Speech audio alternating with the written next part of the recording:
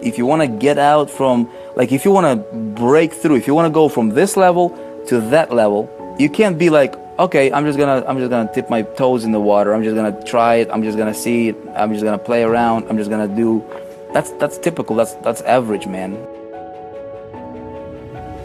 What's the journey, man? What's the journey? How can you replicate it? How can you apply some of those principles and ideas? The number one thing that I can sincerely say that absolutely changed everything, I worked on myself first, period. So here's the formula. Learn something new, and then do it and implement it. Against all odds, right? Against, you know, everything, they persevered. I didn't have to be that smart guy that's gonna go out and create all this tech stuff. I had found all of these other hidden loopholes within the eBay system, you know, like alternative ways to make money on eBay. And they did it in this industry. They did it in online marketing.